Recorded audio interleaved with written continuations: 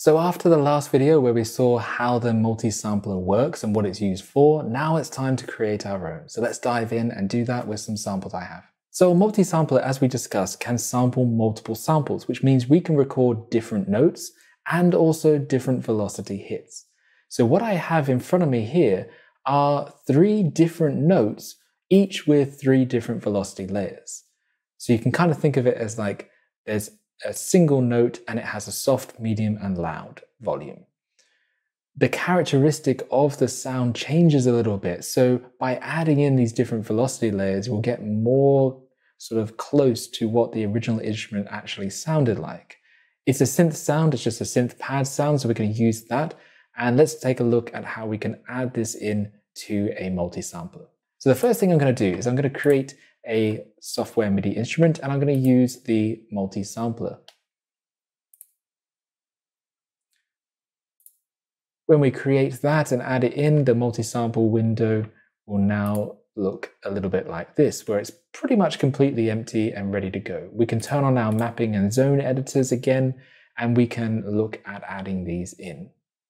So first things first, we want to drag in some samples. And just like the quick sampler, we can do that by dragging in from the door. So I'm going to get rid of my library here so I've got some more space to work with. And let's grab the loudest ones first. So we're going to drag and drop those in. Now, as I drag these in and just drop them anywhere, I can drop them anywhere in this section, or if I bring it up to the top here, I can choose optimized or, original, very similar to what we had when we were looking at the original quick sampler. So if I choose optimized, it's going to try and map keys based on the pitch, it's going to crop silence, it's going to find loop points and all that sort of stuff. And that could be quite useful, but otherwise you could go through the original method, which it just dumps things chromatically on the keyboard from C1 or C2 and up. When I hover over these, I do have the option of zone per file or zone per note, and zone per file or split at silence. And this is basically meaning that if you have one big file with lots of notes, you might want to split at silence, but otherwise we've got one file per note. So we've got a single note in each one of these regions. So we're just going to go zone per file and drop them there. So as I let go, it analyzes those files and it drops them here. So I've got the first one here, which is my C2 key that we can see, and that's the zone that it's referencing there. The next one along, if I click this one, is the C3, and there's the zone, and the C4 as well. Now the root keys are currently set all over the place, and they're clearly just dumped here at the bottom, so we need to move these. So the first thing we can do is just move these around. Now I can do this in a couple of ways. I can grab the region itself and just move it around. I can pick it up and drop it here on the C4 section. Just note that as you lift it up or drop it down, it will change things around, so you might not want to do that. So the other option is to use our keys down here. If I use the root key, for example, or the key to and key from, we can change the range of this key. So this is obviously going to be on C4, so I might just drag it to the C4 section just to be a little bit closer. But then I'm going to extend the range to C5. So that way, any notes that are played up to that C5 key will be referencing that sample. We could also drag it down. We can even grab the actual zones and do that ourselves. So I might drag it down to about the G sharp there. What I'm then going to do is pick up this second one, drop that on the C3 there, and I'm going to drag that up to G3 so it meets, and drag that down to G sharp 3 as well. So similar to the other one, it's spread over. And we'll do that to our final one here. And we will drag that out to C1 and up to G2. There we go. Now the one thing that we need to make note of is if we've been dragging up and down, we might have regions that look like this, as I showed before.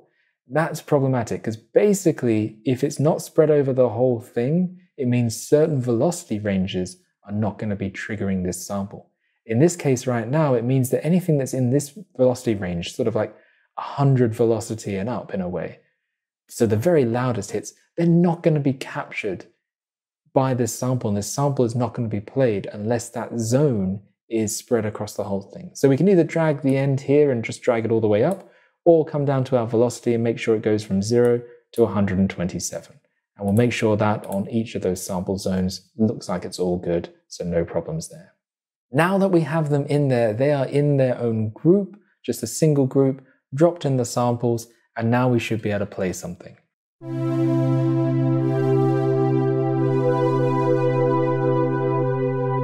So we have a really, really cool sound. Now the other thing that we need to do, because we didn't do any kind of optimization, is we might want to, on each one of these, look for some looping opportunities.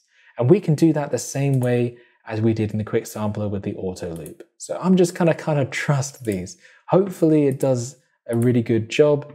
It might be a bit dodgy, but it'll be okay for this example. So I'm just gonna auto loop all of those. Then that way, if I hold down that chord again, we should hear it looping.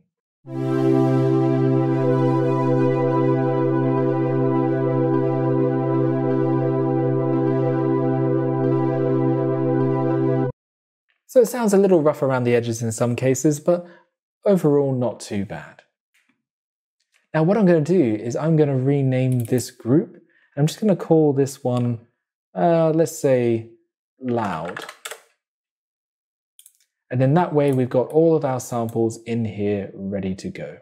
Now what I can do is I can reduce this sample range and bring in some more samples and put those in down here as well. So I'm going to do that now. I'm going to drag the velocity range of these up because these are meant to be the loud samples. So maybe I might do, say, 90 to 127. Let's see how that feels.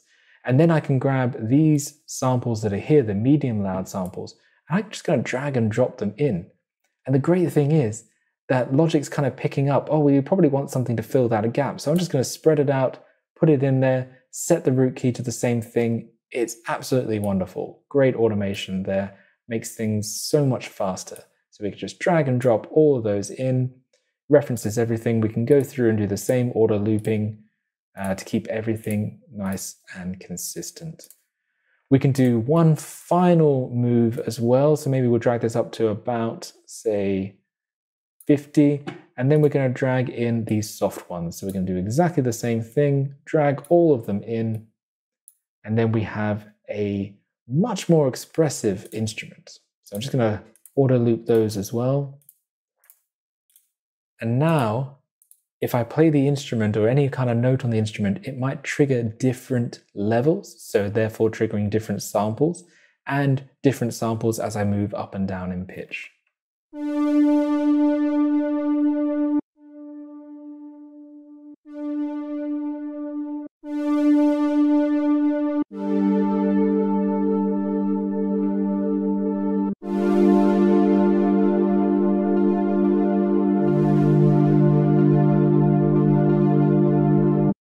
It's a really, really cool feature to make it so much more expressive and so much more interesting. Really fantastic. Now, when I select these zones, we do have a lot of controls down here and around here that create customization options in a way. And we can really fine-tune the way that the instrument responds. For example, if this sample was just a bit too loud compared to the other two at the top end here, we could adjust the volume. If it was a little bit off-center, we could adjust the panning. So then we can bring a level of consistency between all of our samples. Down here we can get really precise with sample start, end times, the looping modes, and we've got all of our modes, like we can turn off the loop, we can turn it to reverse and alternate like we did in the quick sampler.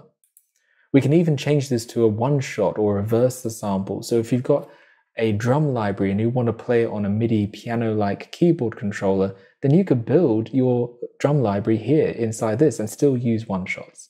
So there's a lot of really good, useful controls to make each of these zones and samples work for you within your sample library. And if you want to control any of these particular zones in a lot more detail or see an overview of all of them, we have something over here called a zone list menu. And when we click on that, it shows it in a lot more sort of like clinical detail, if you like. If you're used to spreadsheets, this is going to probably be a better way to do it. So I could select this particular zone that I'm on, for example. If I scroll over, I could do things like reverse the sample. I could turn off the loop if I didn't want it on that one. I could change the start and end time. I could do all sorts of things from within this list. So particularly good if you need to go through and do a lot of changes to the same thing, maybe change every zone's tuning, you might want to go through and do it on the list because it's a little bit easier. You can select this one and hit this icon here, and it will give you the sound itself. And then you could go and do your fine tuning, for example. So this could be a very powerful place, particularly if you need to do a lot of edits to a lot of different zones. So that's our first sample instrument inside the multi-sampler, creating a really expressive pad by taking advantage of things like spreading out the different velocity ranges and spreading out the different pitches with different samples. All of this goes towards making a much more expressive, intricate, and detailed sample library. So it's a really useful thing if you want a lot of clarity and detail. We're obviously got to explore a lot more controls inside this thing. There's a lot more that it can do. So I hope to see you in the next video.